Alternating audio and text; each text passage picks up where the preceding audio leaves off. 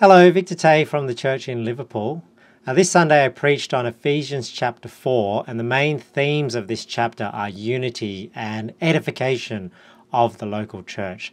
Unity is a really good indication that the Holy Spirit is working in a church. So what are some ways that this chapter talks about that we can have unity? Well, the first section talks about humility and shared value. So we don't just want unity in the local church at any expense. The Bible tells us that the wisdom from above is first pure, then peaceable. So we want unity in the truth, not just unity absent from the truth.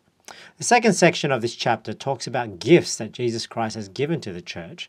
And this is not gifts of the Holy Spirit. These are actually people. Firstly, apostles, then prophets, then evangelists, pastors, and teachers. And these people help to unify and to teach and encourage the church. Now, you don't need any man to teach you the things that you can learn from God's word because we have the Holy Spirit, but people who are filled with the Holy Ghost and have wisdom can definitely help us to shortcut and grow faster.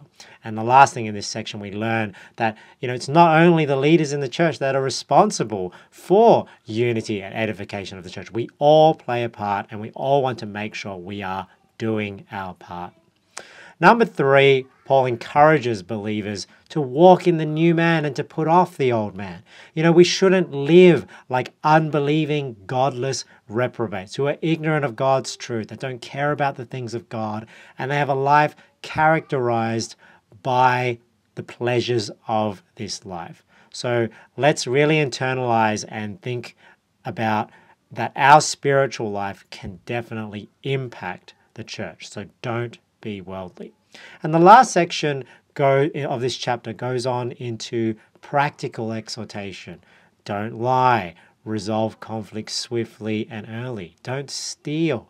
Use your words to build up rather than to tear down. And let's love and forgive one another as Christ loved and forgave us. So, hey, let's make sure we're doers of the word and not hearers only.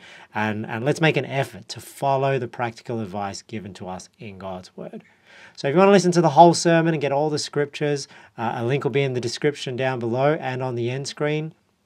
If you want to learn more about our church, you can go to our website, tcil.org.au. If this video was a blessing, give it a thumbs up and subscribe if you want to get more of our sermons. So thank you so much. Thanks for watching. Thanks for your support. And the grace of our Lord Jesus Christ be with you always.